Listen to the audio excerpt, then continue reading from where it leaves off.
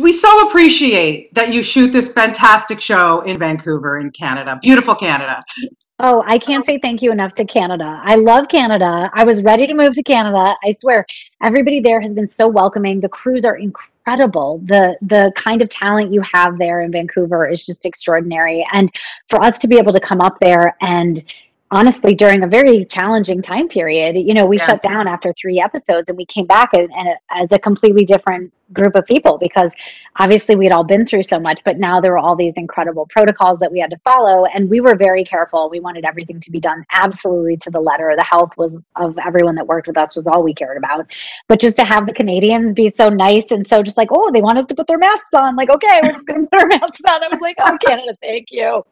So Well, I credit you with being why we were able to finish the show this well, early. we So love thank that. you. We love that. And like I said, I mean, this series is so fantastic. So congratulations on its success. Thank And you. season 2, we're very much looking forward to. But I want to ask you, I mean, this show works on so many levels, but mainly because of the relationship between Jim and Brooklyn. They are so good. You can't buy chemistry like that. I What is it mean, like to watch them, to have seen them from day one and now see where they've gone with this series?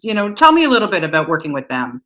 well, I have to say, even the casting process was pretty extraordinary because we tried to find, who was going to play Brooklyn's father. We found Brooklyn first because we kind of knew that that's actually really hard to find a kid that young who can sort of do what we needed her to do for the show. So we happened to find her first, and then we were trying to cast who her father was going to be. And it was all about, as you say, chemistry. And we had to see the chemistry. And I think that a lot of men, in particular, American male actors, were not particularly interested in feeling like they were auditioning for an 8-year-old girl, which is fascinating. I was like, Yeah. oh, look, that's an ego problem. Didn't realize that was going to be such a problem for the show. So when Jim Sturgis came in, he was such a breath of fresh air because he was such a great actor. But also, he immediately understood that Brooklyn was like a kind of just an extraordinary person that he wanted to get to know and got right down on her level. They were making up silly handshakes. John Chu, who was our incredible director, was working with them. And, they were making up all these like silly things together. And it was like watching a father and a daughter together. And Brooklyn's real mother like turned and looked at us and was like, is he her real dad? And like, why do they seem like they're so related? And I was like, this is so great. So we really, really got lucky. And then, the two of them shooting together, along with the rest of our extraordinary cast, who is all like a family together.